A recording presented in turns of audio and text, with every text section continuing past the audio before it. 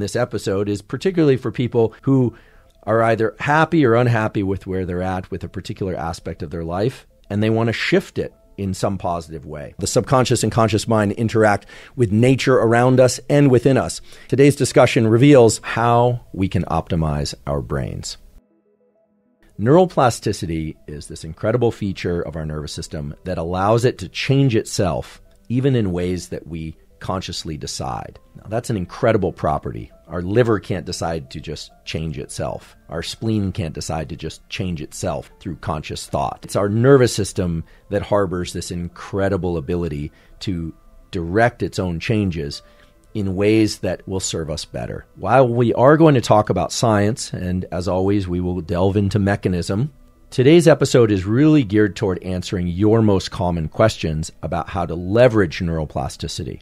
Plasticity is not the goal. Plasticity is never the goal. Plasticity is simply a state or a capacity for our nervous system to change. So nothing makes me more frustrated than when I hear, oh, this pill, this potion, this practice, it gives you plasticity. Plasticity is just change. The real question is, what are you trying to change? And specifically, what end goal are you trying to achieve? The first step in what we call optimizing your brain. The goal is to figure out how to access plasticity and then to direct that plasticity toward particular goals or changes that you would like to achieve. When we do certain forms of exercise, there's a hormone-like molecule that's released into the bloodstream called osteocalcin.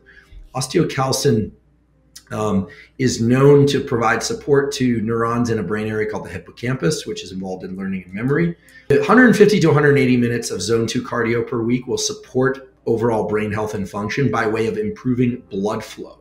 So a lot of cognitive dysfunction is over time and age-related dementia is just poor perfusion of the brain. This is why people who have general cardiovascular issues also generally have issues with thinking. Quite honestly, sleep apnea is also a major problem. Fix sleep apnea by taping your mouth shut and becoming a nose breather at night. That's the best way. Now, in terms of brain function, one of the ways to improve cognitive function is to make sure that there's appropriate amounts of lymphatic clearance. The brain has its own lymphatic system. This lymphatic clearance happens during sleep. One way to enhance it is to have the feet slightly elevated, 10 to 15 degrees. I put a pillow under my ankles when I sleep at night. Usually in the middle of the night, I realize I kicked it away or something like that. But feet elevated naps of about 10 to 15 degrees are very useful. It increases the lymphatic clearance. There's beautiful data to support lymphatic clearance as an important process. Exercise during the day increases the rates of lymphatic clearance at night. So the reason I mention this is that these are indirect effects on lymphatic clearance and blood flow. Direct effects of exercise on brain function and health actually come from stimulation of the skeleton and load-bearing exercise. And this is something that I think is underappreciated. Why would the brain continue to support its own function if the body isn't being used? So this can be achieved a number of different ways.